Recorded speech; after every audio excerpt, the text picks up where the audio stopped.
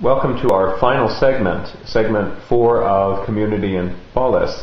And this is the segment where I talk about these other kinds of gaming forums, like the one back there. This is a forum called Seasoned Gamers, and to some extent this is the beginning of my whole journey with video games and human values. It was the community I found playing initially the game Halo 2 with these people at Seasoned Gamers that made me realize that there was something special going on, not only in the games themselves, but also in the communities that they were forming. And Seasoned Gamers is not the only one of these communities. There are several of them that are for mature gamers or adult gamers, that is, regular people, as we like to think of ourselves, who happen to like video games and happen to find video games very rewarding. So I wanted to finish up by talking about how I think that relates on the one hand to Homeric epic, on the other hand to video games, and all of that mediated by this figure that I keep making little oblique references to, Plato, the guy who in his famous work The Republic decided that Homer needed to be thrown out of the ideal city because the people who pretended to do Homer stuff, that is, pretended to be Odysseus or pretended to be Achilles, that those people would have a hard time being actually good people because they were pretending to do bad things. In any case, my favorite way of refuting that is to talk about Seasoned Gamers and about how we, at Seasoned Gamers, members of the community, not only talk about our gaming and evaluate from a more or less ethical and community-based standpoint people's conduct within games, that is, absolutely no cheating. The very worst thing you could possibly do as a seasoned gamer is cheat. And on the other hand, form communities that go way beyond the games we play. For example, people asking for prayers and thoughts when they have a family member who's ill. Recently, a seasoned gamer passed away, and many of those who frequent Seasoned Gamers are still in mourning, which they show by a special icon that commemorates that member who passed away. So what I'm going to be talking about is the community here, the real community at Seasoned Gamers, and also about similar communities that you'll find elsewhere across the gaming landscape on the internet, which is finally for me a kind of important refutation of the idea that gaming is antisocial. I think gaming is antisocial to the same extent that Homeric epic was antisocial for any audience member who happened just to pay rapt attention to the bard and ignored the people around him at the banqueting table. It's an activity that is, on the one hand, a private thing for those who enjoy it, because everybody enjoys it in his or her own way. But on the other hand, it's a very public thing and a very social thing because huge communities of gamers form together and carry on their lives together. Here we have the family forum at SG, and I just want to read the titles of the threads here so you can get a sense of the kinds of things that gamers talk about. For those with more than one kid, how do you do it?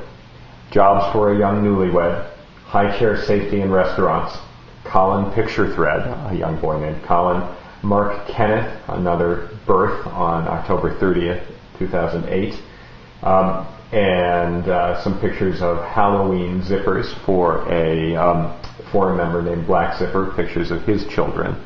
So as you can see, they're just the same things that regular people talk about on social occasions for people of our age, mostly our kids. Now, it would be very easy, of course, to say, all right, why does it matter that they're gamers? People are social in a lot of contexts. Are the games having any effect on this? I would say that, in fact, they are, in the same way that hero cult gives birth to a new kind of community in ancient Greece and to the polis of ancient Greece, and people come together around hero cult. They here, through gaming, have the opportunity to come together around characters that they find compelling, the same way the ancient Greeks found Odysseus and Achilles compelling.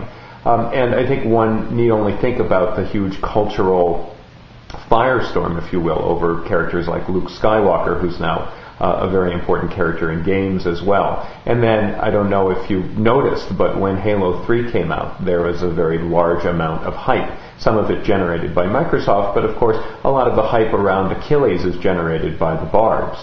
So the thing that we need to look at most of all is the question of whether pretending to be these people, these characters in adventure video games, is something that provides that kind of cultural material that allows people to come together and have a family forum. And perhaps more importantly, to bring younger gamers along. Some of these kids who are being talked about in the family forum are going to play video games.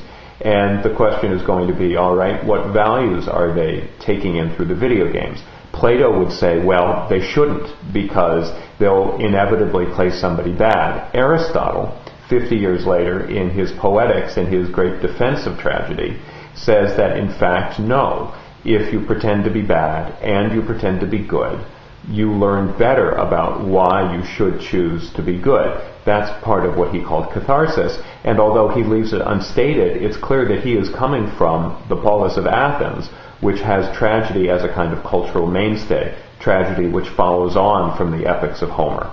Obviously, that's a completely different topic, but this basic idea of interaction as pretending to be a character who has a certain set of values with which you can play, the same way the Homeric bards played with the values of Achilles and Odysseus. That forms communities, and that's what we have here at Seasoned Gamers. It's what we have all over the internet in the communities of people who play adventure video games. And so what I want to leave you with at the end of this last segment of this last module is that gaming is something that we need to talk about in a richer way. We need to talk about it in a Homeric way. We need to talk about it in a Platonic way. We need to talk about it in terms of education and in terms of business, in terms of communication, in terms of psychology and sociology, in terms of ethics. All of the things that we think of as being a kind of rich cultural discourse are something that we need to apply to gaming. Okay, so what have we learned about Homer, which is, at least nominally, a huge part of what this course is? And I say nominally, ironically, obviously, it is what this course is about. It's about learning how the bards of Homer created their own cultural material and seeing that through the lens of what we're doing today. Well, I think what we've learned about Homer is that what's going on today with these communities of gamers is something that analogously went on in ancient Greece. Does it mean that Plato was wrong completely? Well, no, he said many other things besides what he said about Homer. But he was a little bit pessimistic, I think. And he had every right to be. His city had just lost a cataclysmic war and was only gradually coming back. And a lot of Athenians were pessimistic. Plato blames it on Homer. He was probably wrong to do that, but he gives us in the process an interesting, if problematic, way of looking at what community and polis have to do with interactive fiction, to give it a very broad name that applies both to Homeric epic and to adventure video games. So what we've learned about ancient Greece, what we've learned about Homer is they were kind of the same as us and kind of different. And if we want to really understand them, we have to use all the means at our disposal, and that includes video games.